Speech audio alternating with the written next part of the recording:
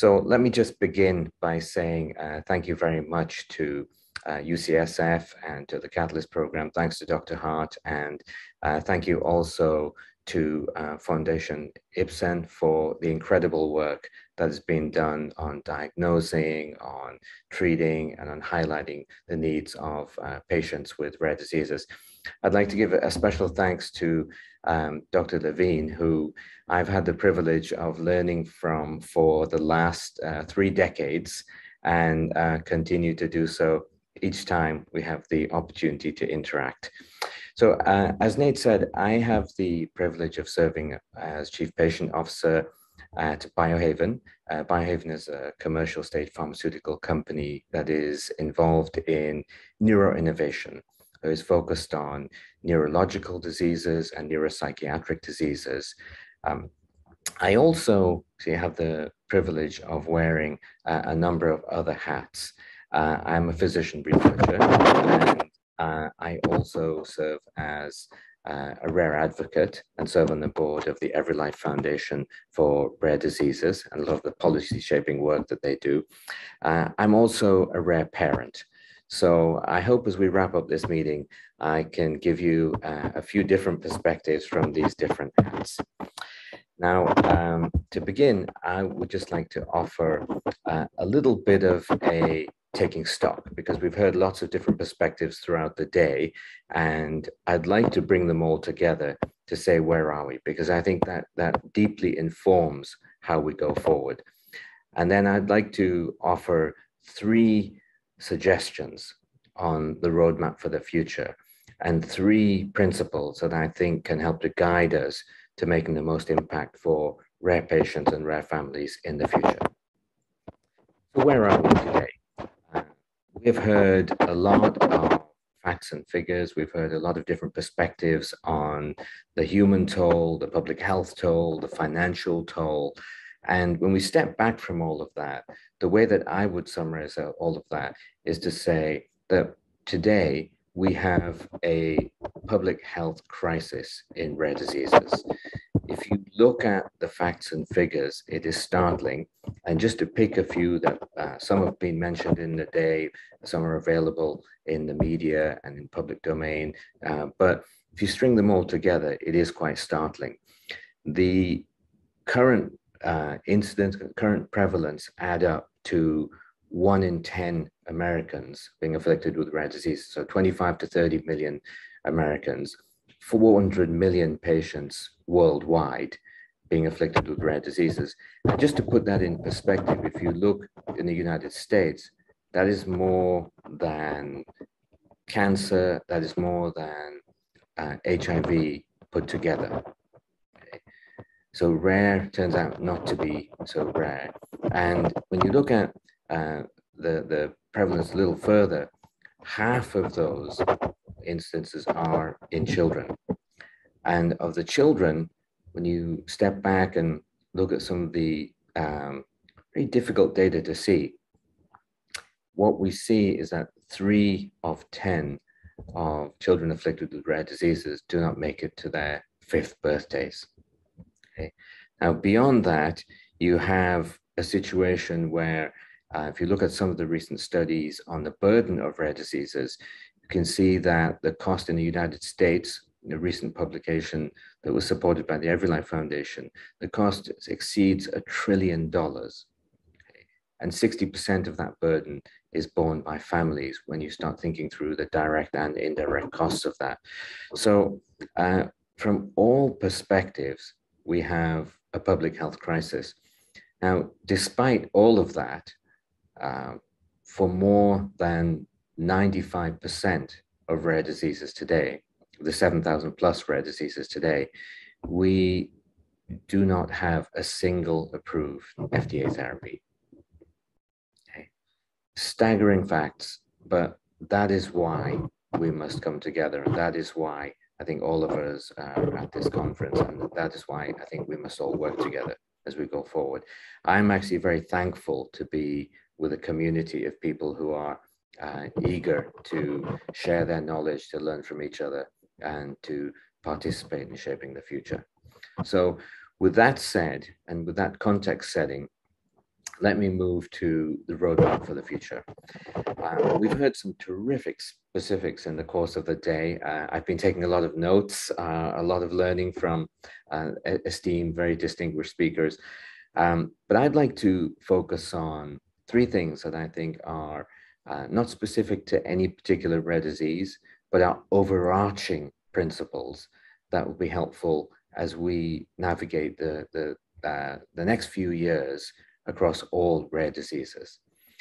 Let me begin with the first pillar, which relates to continuing to open doors to research.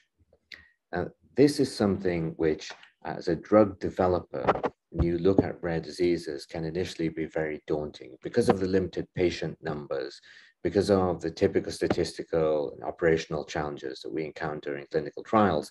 It can be quite challenging to think through how to study rare diseases, but there's been a lot of work on the science of small trials. There's been a lot of effort put into how can we open the doors. And I'd like to highlight a few best practices that I've seen that I think could be very impactful, again, going across the wide range of rare diseases. The first thing is to be very deliberate about identifying patients. And we heard some great efforts today. We've heard some comments on newborn screening. We've heard a lot of good feedback on that. But I think that has to be a very deliberate process in reaching out to patients, engaging them, very often in partnership with patient advocacy groups to alert them and engage them in the clinical trials process. The second is also to think very deliberately about enrollment criteria. This is an area where it's very easy to be conservative. It's very easy to be quite restrictive inadvertently, but it's also an area where if we're thoughtful, we can make some specific, quite deliberate changes that open the doors to much wider groups of patients. A third area in terms of opening the doors relates to taking advantage of decentralized trials. And this is something which has become very current in recent months because of the pandemic. As some of you have seen, many of the trials that were conducted during the pandemic were forced to use decentralized and virtual technologies and many different stages of trial conduct. And in fact, that has turned out to be a very positive trend. The pandemic has brought us to a place where I was looking recently at some of the feedback on some of the analysis, on trials planned for 2022. Global Data had published, and there are 1,300 trials that are planned for 2022 that are using decentralized or virtual technologies in order to increase trial reach and to affect trial conduct. Now, to put that in perspective, that's about 28% more than the number of trials that were using decentralized technologies just a year ago. And I hope that that isn't a transient blip during the pandemic, but that's something that can be enduring and that we can use to take forward. A fourth area that I think has been very practical and been very impactful, can on the surface seem small, but turns out to be large in real life, is the use of patient concierge services. And using concierge services which make trials that are often difficult to access, difficult to reach, not all steps of the trial can be undertaken virtually, but makes these trials accessible and reachable. And to give you an example, we were looking at some of Biohaven's work recently in our spinocerebellar ataxia trials and looked at the phase 2, phase 3 studies and took a very simple step of, rather than having patients come into trial centers for the taking of specimens and samples, we put in place a team of mobile phlebotomists. So nurses that could go out and take samples at the patient's home. Now that may seem a very small step, but in real life, that can be the difference between being able to participate practically or not. The hours drive, the mobility, the reaching a clinical trial site safely taking all of those things off the table and actually making something reachable for patients. And I hope that that's just one example. There are many, many hundreds of others, but I hope that's something that we as trialists can be very deliberate about as we go forward. Finally, the other thing that I think has been quite illuminating about the last several months has been with respect to how decentralized trials impact minority populations. And I'd just like to read you all a quotation from the president of the Black Women's Health Imperative, which is Linda Goler-Blount. She says, African Americans and Latinos die disproportionately from rare diseases. Blacks have higher death rates than whites for 12 of the 15 leading causes of death in the United States, and almost all rare diseases.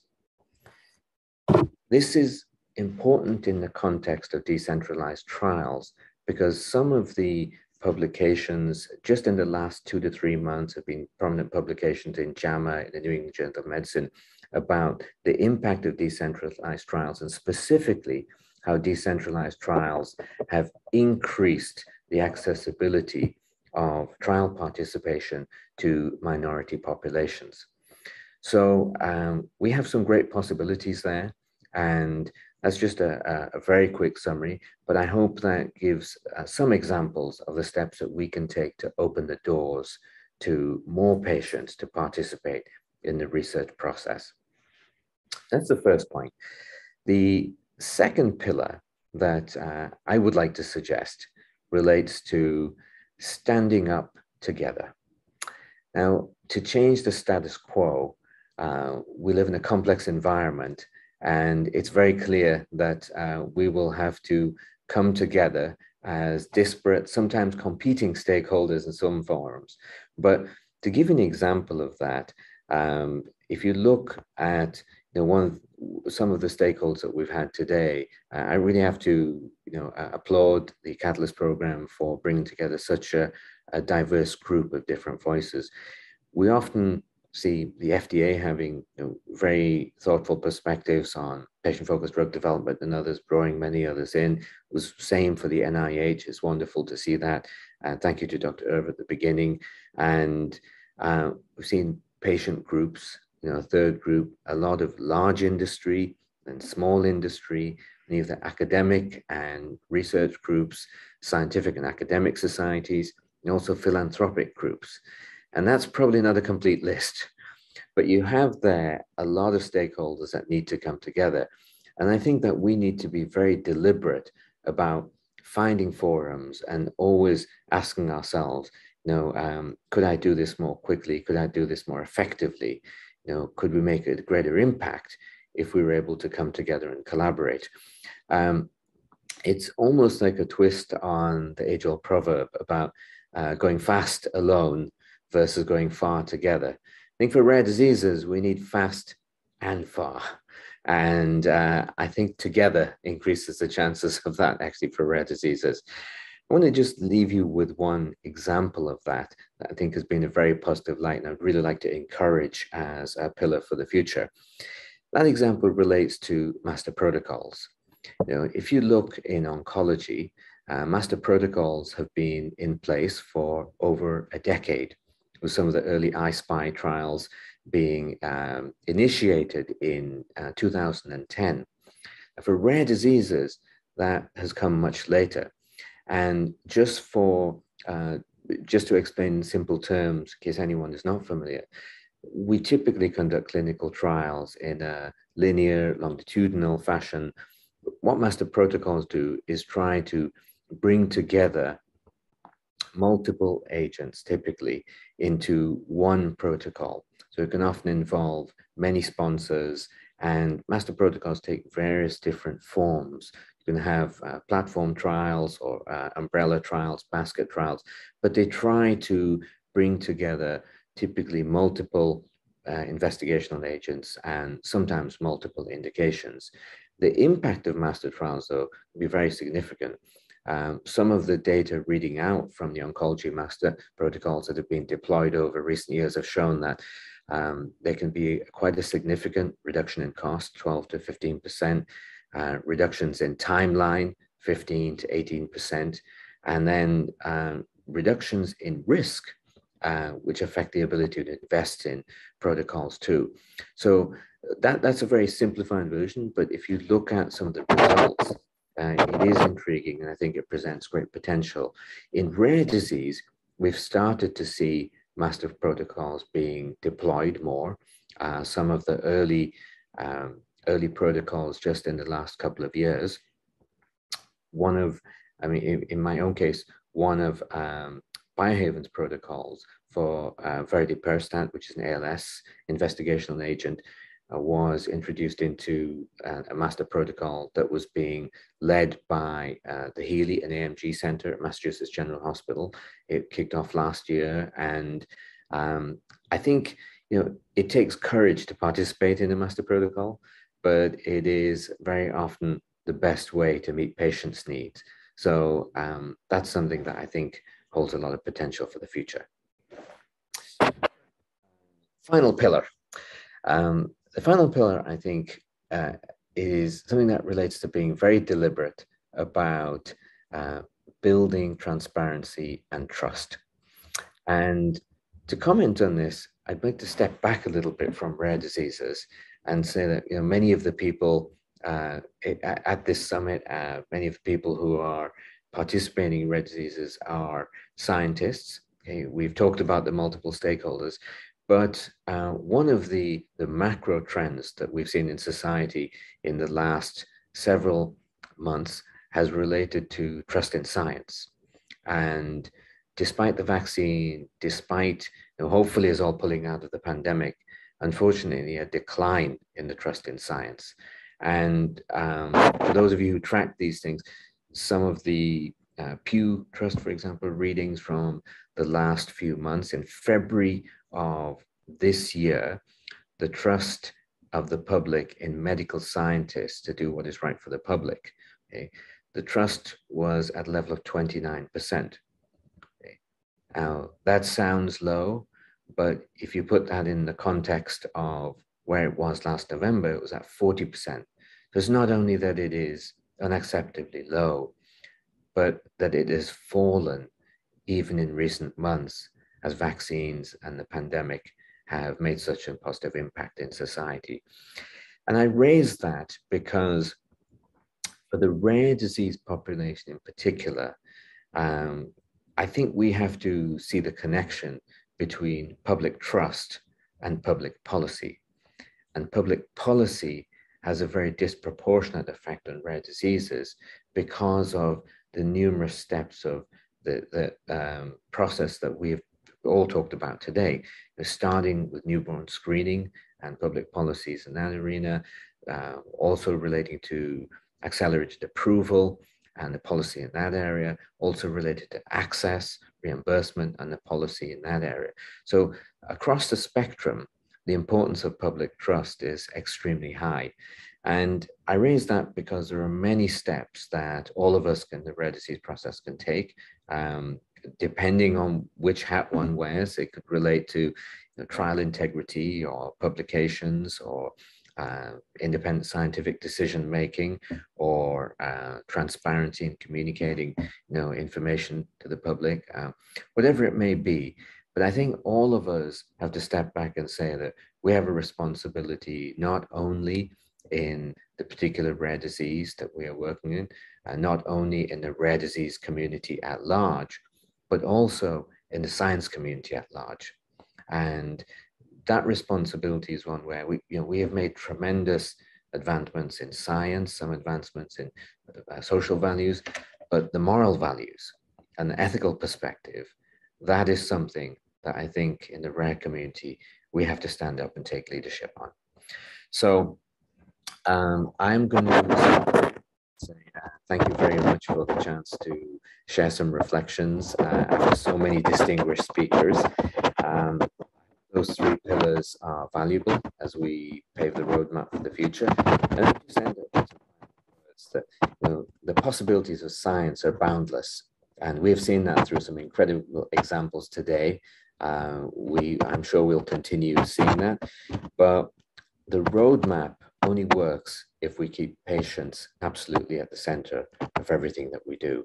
And I think all of us are the dreams, uh, but the future's shaped not only by the dreamers, but by the people with the courage to act.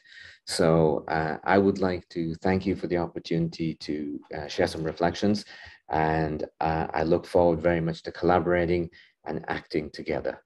Thank you.